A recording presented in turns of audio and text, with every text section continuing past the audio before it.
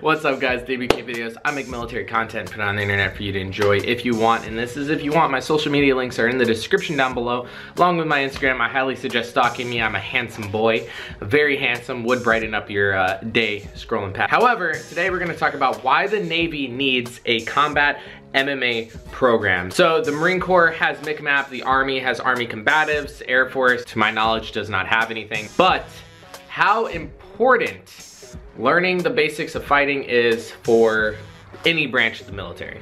One, extracurricular activity that would benefit everyone, and with the Navy PFT guidelines, there's a lot of dudes on my base who are on FEP, whether that's just for failing their PFT or for failing their weigh-in. However, MMA and or just grappling, if you want to do just like no-gi jiu-jitsu on base, would fix both of those. I'm gonna show you guys a picture of me when I was 15. I did not lift weights. I did not lift weights, and I was shredded as hell at 15. Why? Because I wrestled. I didn't lift weights, I just wrestled year round. I don't think there's a better exercise for you than wrestling. You get muscles in places there shouldn't be muscles. Have you ever seen someone's taint with a six-pack? Then you haven't seen Yoel Romero. But nah, joking aside, guys, how great would it be to have that option on base to go learn like the fundamentals of fighting and or the fundamentals of no-gi jiu-jitsu, meet up with your buddies, go settle differences. You know, you're talking down in the shop. Chief says, if you get all your work done by 3, I'm gonna send you home, and then you're there till 8.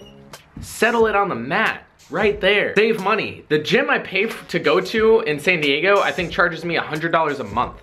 $100 a month, and that's normal in San Diego. Like, I'm not trying to be the next Conor McGregor. I just wanna beat up middle-aged women.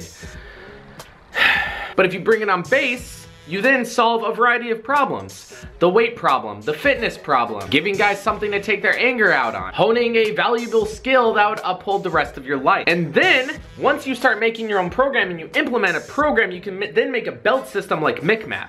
Because MCMAP, you start off as your web belt, then you go to tan, gray, green, brown, black, and then instructor tab. You can't tell me sailors in the military do not want this. I know tons of sailors who want this.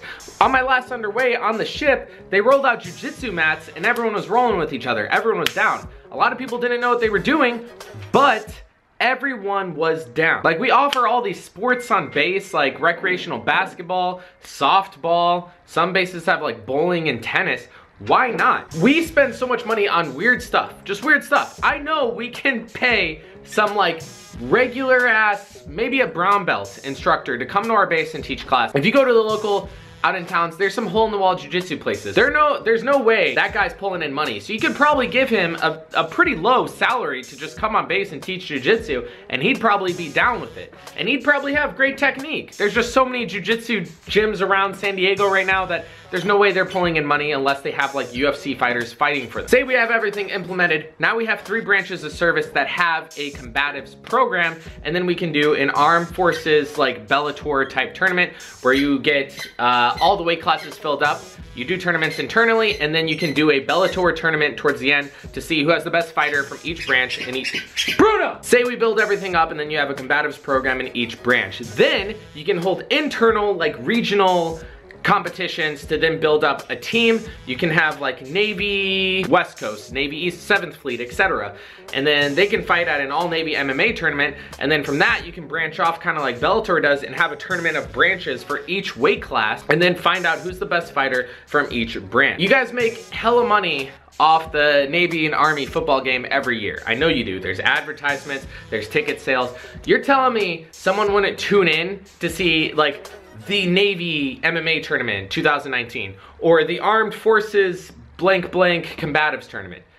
That would, it's a win-win for everyone. Give someone something for those to strive for, gives someone something to strive for, fixes our PFT problem, gives us a source to relieve our anger, and it would probably generate the Navy a lot of revenue down the road if they do branch off to make tournaments that people can watch on TV.